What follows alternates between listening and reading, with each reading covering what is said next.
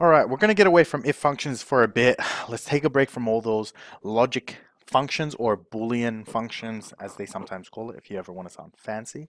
And we're going to look at something a little bit more simpler. Let's look at rounding functions. So rounding functions are things like if I had the number 1.6, I want to round it to the nearest decimal place, then the answer would be 2. Or if I had 1.2, I want to round it to 1. So there's two formulas we're going to look at today. The first one is the rounding function, and the second one is the integer function. Let's begin with the rounding. And we're going to look at our data set first. Let's go view data. Sometimes I think I say data, and then sometimes I think I say data. Yeah, I don't know why. I don't know why. Might just be time of the day or something. And the column we're going to be using is sales per customer, and I accidentally clicked that, right? And the things we're going to look at is if it's 388.92, I want to round it to the nearest number, so 389, because if it's greater than 0.5, we're rounding up to the next whole number. 50.94 is going to become 51, that's going to become 307, that's going to become 122, that's going to become 414, and so on. Let's go ahead and do it. Get a drawing tool. Let's go and create a calculated field. Right, we're going to call this round. And we're going to round up. And instead of doing that one, actually, we'll do this. In case you ever need to find a formula and you're not sure what it was, you're like, I think it was round, but I don't know how to use it. You can just type round in here and it'll give you a little bit of a description.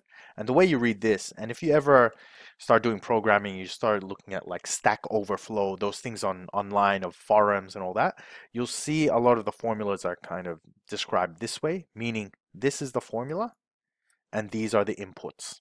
Okay, and it's usually separated by the comma. That's the first input, that's the second input.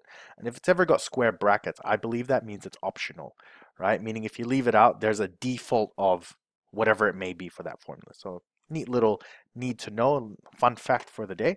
So we go around, we can double click that. As you can see, it's got the hint in there. And we're going to bring in that sales per customer, okay? And we're going to round it to to 0 decimal places, okay? I'm going to go OK, and you can see the round function in there. And let's go ahead and look at that data.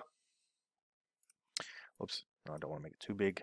Let's go round, round, get on around. Okay, we have this column here and this column here, which again I pressed. So let's have a look. So here we got 389.92 and it's rounded it up to 389. This one's 35.19, less than 0.5, meaning it's going to drop it down by, it's going to drop it down to 35, right? Then we got 122, right? 122, 414 from 413.82, right? So this is rounding it up based on that 0.5 rule. We can also round up to the next decimal place, right? So let's do another formula. Let's go create calculated field. Let's go round to, and we're not going to use that. We're going to go round sales per customer, and we're going to go to the nearest the first decimal place. Let's go OK, right? Let's go, maybe we should call that round. Round one, fight. Okay, come in here, and let's look at round one. And as you can see, it's now rounded up to the next decimal place, meaning what it's doing, for example, in this one, right? It's looking at the next decimal place, so it's 0.05. So it's looking at this 2. If that is less than 0.05, we'll then drop it back down, so it's now 0.9. 0.19, so the 9 is greater than 5, then round that first digit up to 2. So this is why this is now 0.20. Okay, so that's what the rounding does. Let's say I wanted to force rounding up or down. Okay, meaning if it's 35.2, I still want it to be 36, meaning it's going to automatically round up, right? Or no matter what the decimal place is, I want you to round down. This is where the integer function comes in. Let's do another formula. Let's do sales per customer, calculated field. I'm going to go int, right?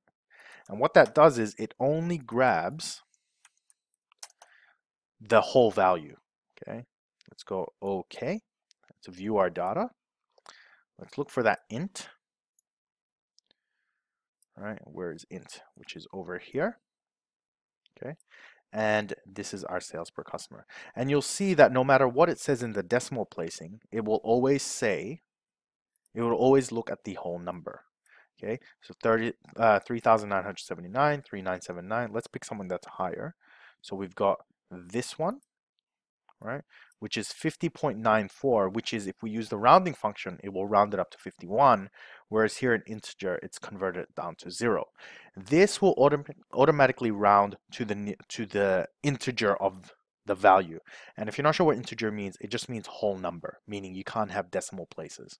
Okay, so if you want to round up, you can probably guess how we're going to do that. It's a neat little trick. If I again go into sales per customer, we're going to use that integer, right? So let's just say integer round up, let's call it. We're going to go int, and to round it up to the next number, it's just +1. Okay, and that's it. That's how you do it. The only thing I can think of where this may be an issue is if the number is a flat 55, right? As in 55.00000. So that may not work, right? In that case, you probably have to play around with the rounding function of minusing, but I think it will depend on the data set that you have. I personally haven't had to use this. If you do and you want to see a bit more, let me know, and I'll see if I can come up with a very specific solution for you. Otherwise, that's how I would do it. And that's all we have for this video. I hope you enjoyed, and I'll see you at the next one.